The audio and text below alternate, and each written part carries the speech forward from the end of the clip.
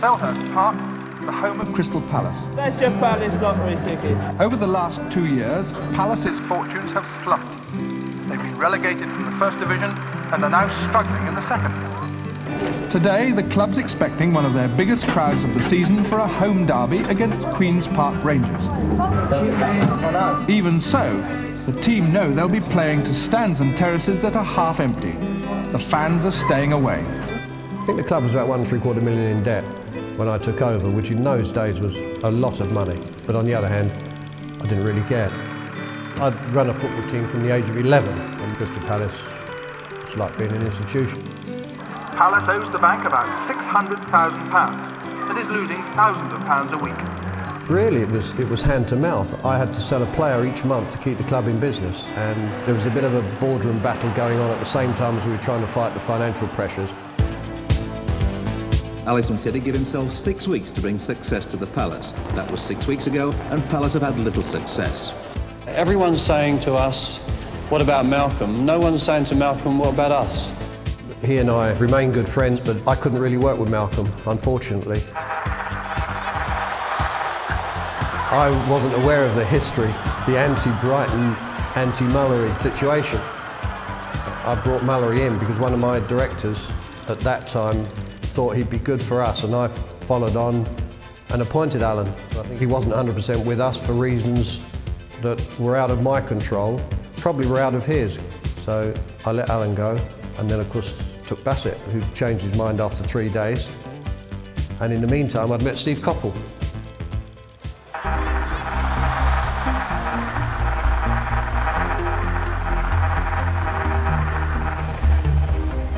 I used to go to matches, scouting a lot, and I saw Steve at games. He was a bit of a student of the game, he was still keen. I suggested that he went and talked to Ian Evans, who he knew of but hadn't met. So Steve drove up north to meet Ian. 2 of them spent a day together and came back to me and said they'd like to apply for manager and assistant. Steve and I would go scouting every night, and even Palace's away matches, I would tend to go scouting. And quite a number of the players that we signed, people like Jeff Thomas, were ones that I found. We only bought Jeff because we had 50,000 spare one summer. Mark Bright I saw come on as a sub for Port Vale away to Southend. And when we were looking for a centre forward, I said to Steve, we've got to take Mark Bright. I said, wherever you hit the ball to him, chest, head, thigh, anywhere, he just controls it. Steve came in to see me and said, Ron, we've got this player, he's just walked in, he's training with us. He's been rejected by Brighton and rejected by Brentford. He said, but he does some great, fantastic things with the ball. He said he'd never be a pro.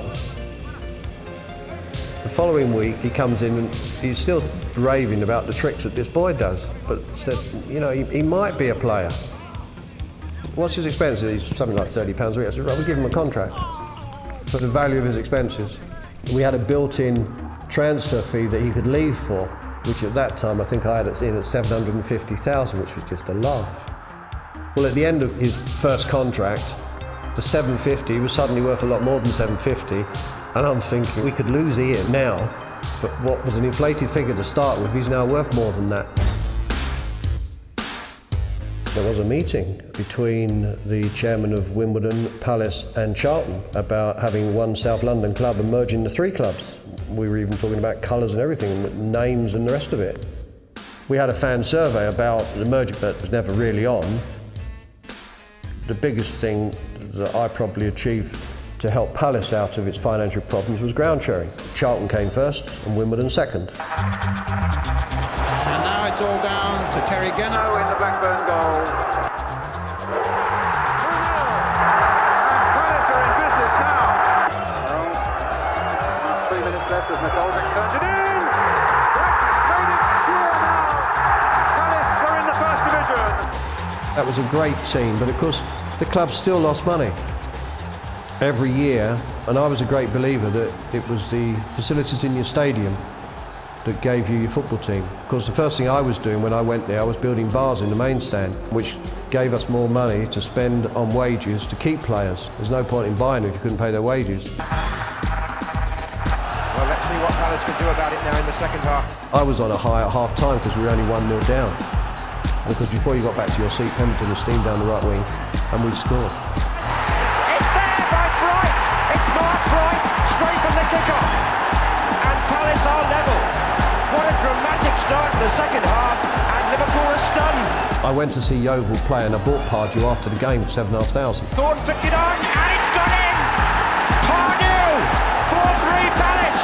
After that match, I'm on the touchline, and Pardew comes right across the pitch to me, and he says to me, "Best $7,500 you've ever spent," because he just scored the winner, isn't he? And Crystal Palace are at Wembley. They've beaten Liverpool, whose dream of the double is destroyed. Coming back down the motorway after beating Liverpool, that was the biggest thrill in football. One of the most amazing matches, surely, in the history of the FA Cup.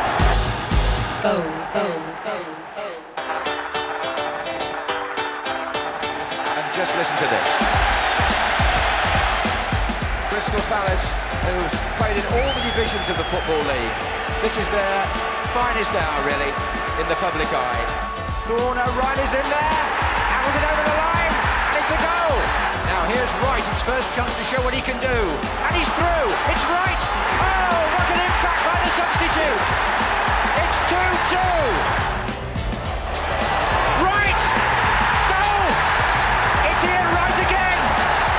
Palace are in front at 3-2! Nigel kicked long at the end. The sad thing about Wembley is we didn't play keep ball for the last 7 minutes. Shots in for 3-3! Mark Hughes! Our team were too young, they were inexperienced. Right on the far side now. He's gone round his man, he's gone round Gillespie. It's in there! Palace go into the lead. Right!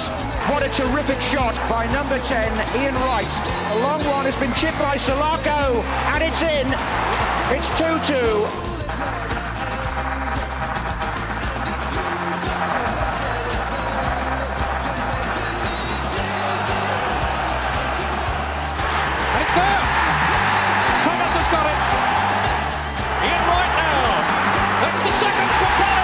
Goal went a good run through there.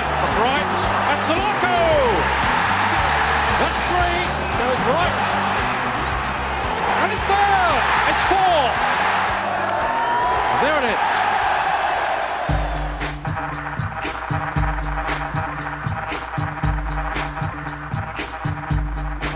They took Liverpool in when they should have taken us in. And your intelligence and your knowledge of football is judged by the club you represent.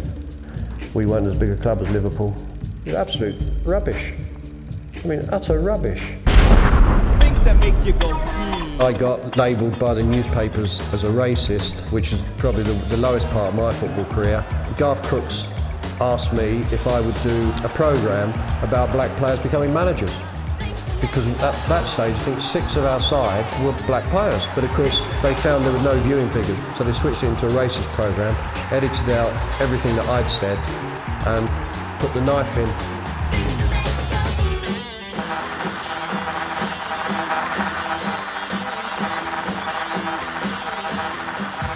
Players thought they'd done enough to stay up, they thought they were up. I'd worked out the goal difference, and I knew that if Oldham won their matches, we'd have an inferior goal difference to Oldham. And of course that's what happened. We got relegated. We got relegated after our team had done a lap of honour surviving. Fans used to criticise me because the club yo-yoed, but I used to believe that you had to yo-yo to start. Every year is up or down. It's a great club. Hopkin, look at a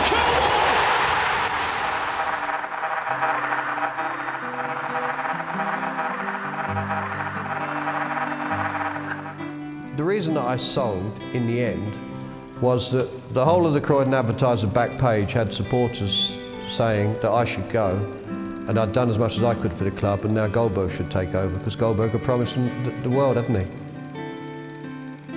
I gave my all, very much so, when I was at Palace. I'm quite proud of what I did, because besides building that team with Steve, I mean, I also built the White Horse Lane stand, I seated the Arthur Waite enclosure, I built the Holmesdale Road stand, I did the car park outside the ground, and I built all the new director's suite 3 or 4 stories outside the main entrance, as well as refurbishing the whole of the main stand. So we managed to do all of that as well as build a team.